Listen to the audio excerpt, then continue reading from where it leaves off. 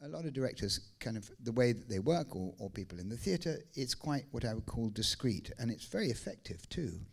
So that they will have meetings with their designer, they'll decide the design, they'll work out where people come in, come out, and then they go in, and then they execute their plan. I have no plan, ever, really.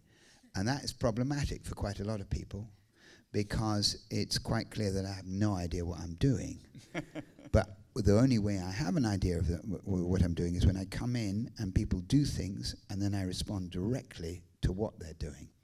So I often give this image that for me, when I go into the rehearsal, it's like taking a big book which has nothing, a load of blank pages, except for the first page. So I write the first page in my mind. I go, well, I can do that and that and that. Beyond that, I have no idea.